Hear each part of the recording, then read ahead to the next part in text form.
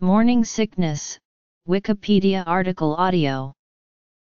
Morning sickness, also called nausea and vomiting of pregnancy, is a symptom of pregnancy that involves nausea or vomiting.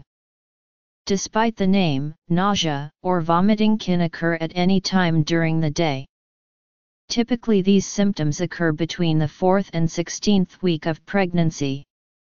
About 10% of women still have symptoms after the 20th week of pregnancy. A severe form of the condition is known as hyperemesis gravidarum and results in weight loss. Signs and symptoms. Cause.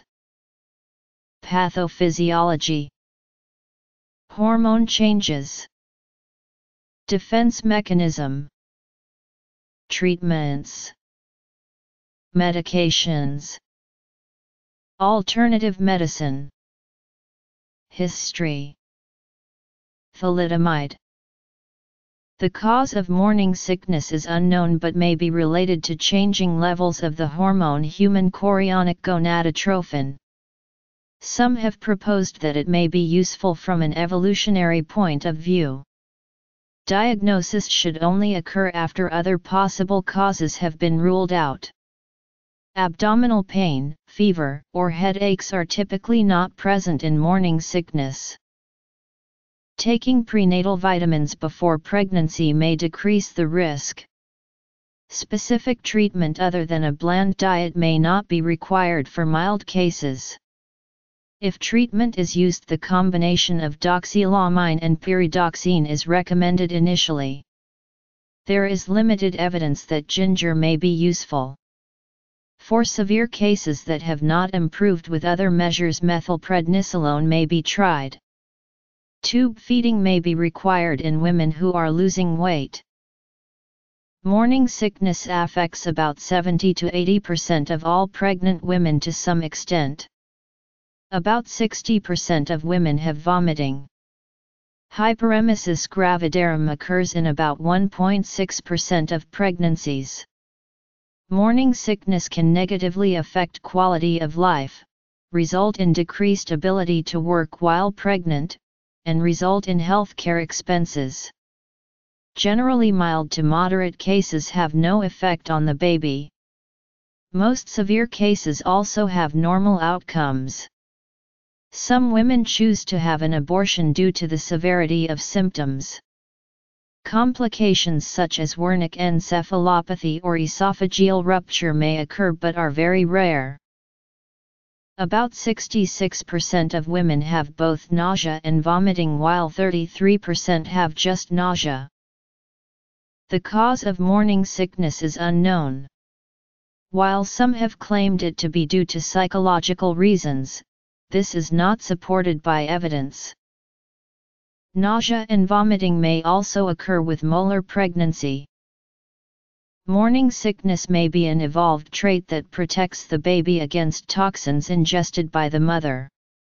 Evidence in support of this theory includes: women who have no morning sickness are more likely to miscarry. This may be because such women are more likely to ingest substances that are harmful to the fetus. In addition to protecting the fetus, morning sickness may also protect the mother. A pregnant woman's immune system is suppressed during pregnancy, presumably to reduce the chances of rejecting tissues of her own offspring.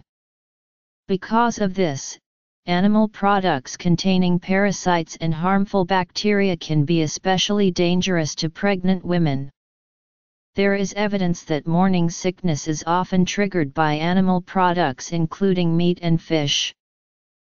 If morning sickness is a defense mechanism against the ingestion of toxins, the prescribing of anti-nausea medication to pregnant women may have the undesired side effect of causing birth defects or miscarriages by encouraging harmful dietary choices. There is a lack of good evidence to support the use of any particular intervention for morning sickness. A number of antiemetics are effective and safe in pregnancy, including pyridoxine/doxylamine, antihistamines, metoclopramide, and phenothiazines. With respect to effectiveness, it is unknown if one is superior to another. In the United States and Canada, the doxylamine-pyridoxine combination is the only approved pregnancy Category A prescription treatment for nausea and vomiting of pregnancy. Ondansetron may be beneficial, but there are some concerns regarding an association with cleft palate, and there is little high-quality data. Metoclopramide is also used and relatively well tolerated. Evidence for the use of corticosteroids is weak. Some studies support the use of ginger, but overall the evidence is limited and inconsistent. Safety concerns have been raised regarding its anticoagulant properties. Thalidomide was originally developed and prescribed as a cure for morning sickness in West Germany, but its use was discontinued when it was found to cause birth defects. The United States Food and Drug Administration never approved thalidomide for use as a cure for morning sickness.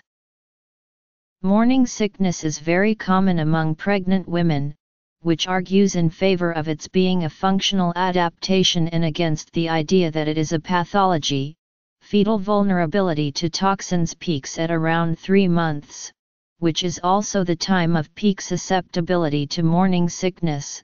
There is a good correlation between toxin concentrations in foods, and the tastes and odors that cause revulsion.